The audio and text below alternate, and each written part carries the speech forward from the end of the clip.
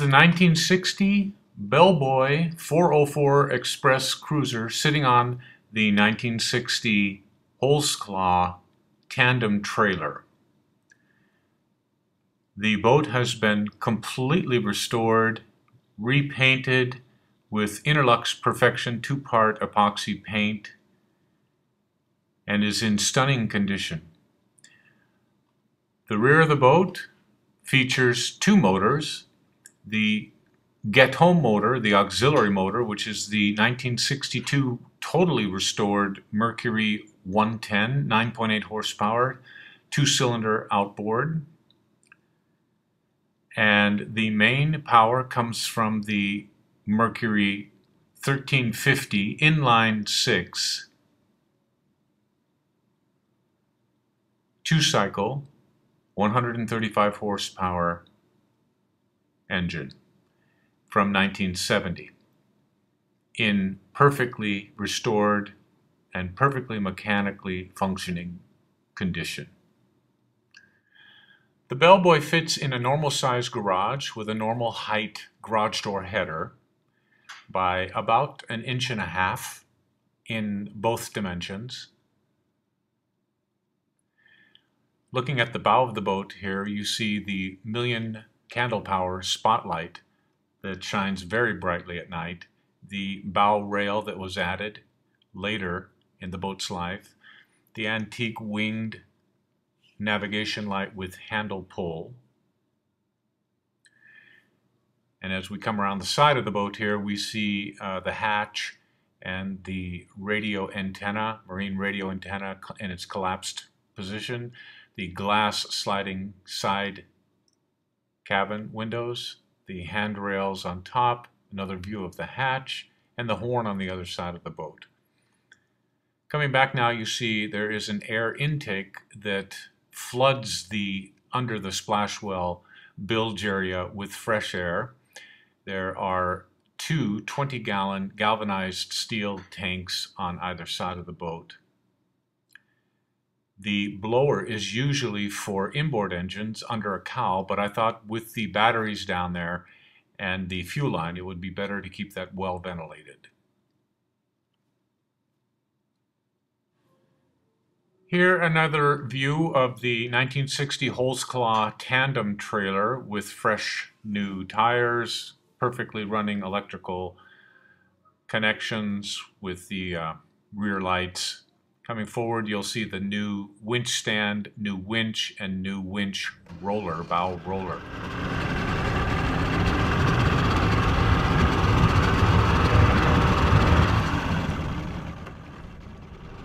Now, we are doing a little demonstrating of the Mercury engine and how it easily gets the boat out of the hole and into a plane with maybe 1/3 throttle.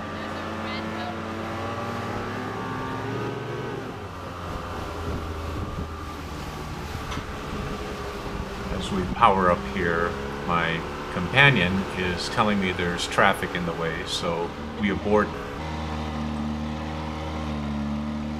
The kicker motor, the smaller motor, is a Merc 110 9.8 horsepower engine that has been rebuilt, repainted, new decals, new front emblem, sitting on a retracting engine mount that pulls it out of the water when we're not using it and dips it into the water for use. This boat has been carefully and meticulously restored from its 1960s version, which was a little more Spartan than this, to what you see today. These are pedestal benches that extend back with tons of storage, pedestal seats which raise and lower for the occupier's pleasure, comfort. The splash well with the auxiliary tank for the auxiliary motor, the Mercury 110.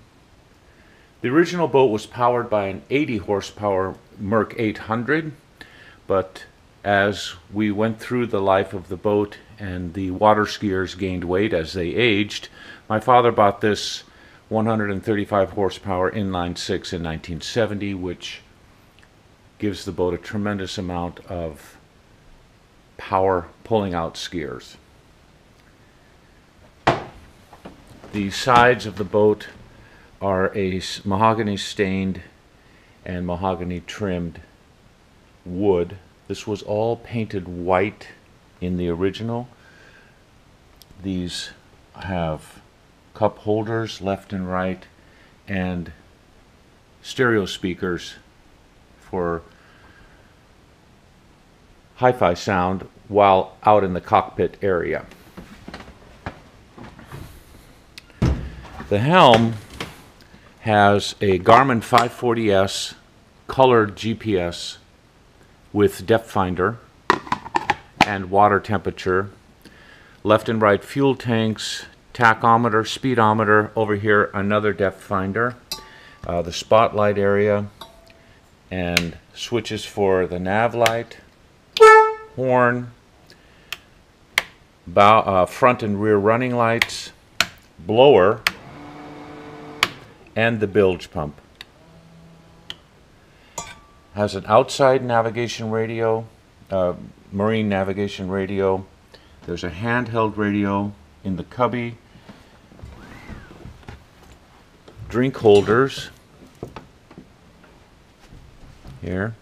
Cabin door has a brass porthole. And there is another one of these footrests that mounts there when the door is closed, and that is stowed in storage. The windshield, of course, comes off in order for the boat to fit in the garage, and there it is stored over a rafter right there, along with a 4-step ladder, tubes, antique water skis, double water skis, and then a Crazy 8 double person tube, which has had a tremendous amount of use. With the cushions removed show a very nice stained mahogany seating area, which also converts underneath to, not converts, but reveals storage there for towels and ski vests on this side. And on this side, picnic supplies, coolers, and the like. While this is open, there's the fuel selector, which switches between left and right tank, or a center shut-off position, and also a battery switch, which you can select both batteries or the left or right battery to be in use. And that means that if you camp and you use what's called the house battery, you have a fresh unused battery in the morning for starting the engine.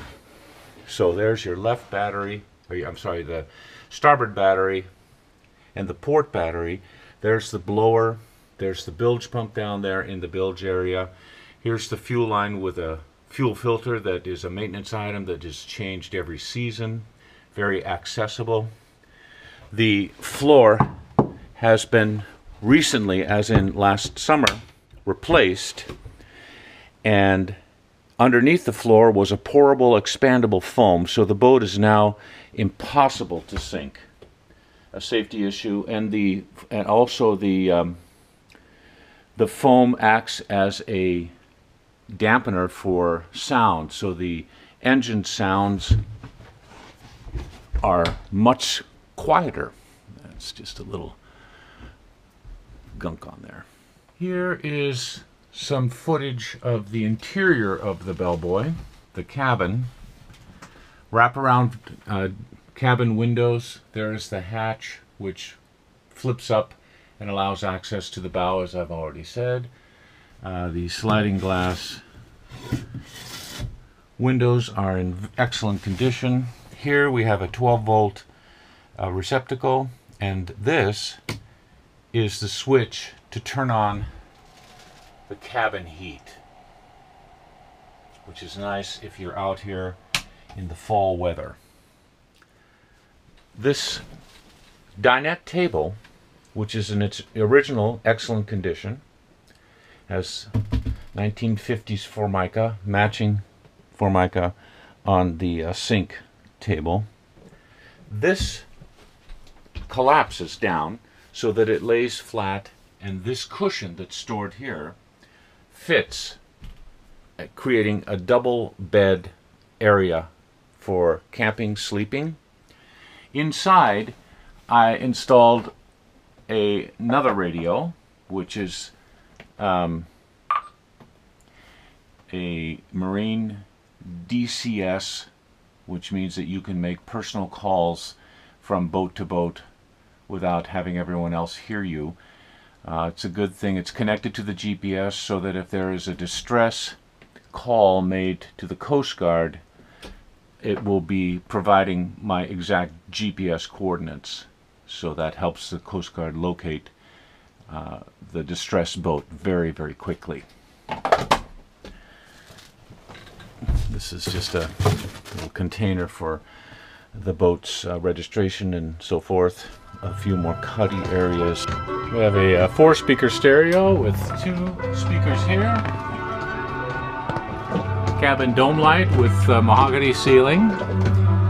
And speakers on the outside. Cup holders. Table is removable where you can access the batteries and the bilge pump and the blower and all the electronics right behind that hatch door. We have working water. Has a mahogany stained roof liner. It comes in 2 halves, screwed onto the frame of the boat up there. The hatch lifts like this and latches like that. In 1960, the boat was sold with this option included, which is the marine head. It is a manual head that in 1960 there was no legislation to prohibit flushing raw sewage out into the water. And I have not changed this. The current requirements are for a holding tank for that, but I don't really use the toilet, and so it was not a high priority in the restoration to upgrade that, but it is in its original restored and perfect condition as is. The deck carpets were custom made. They are indoor-outdoor carpeting, and they have been bound on the edges so that they will not fray, and they provide a lot of aesthetic beauty, I think, to the whole interior of the boat, inside and outside, and they can be easily removed if they need to dry, being hung over something to dry.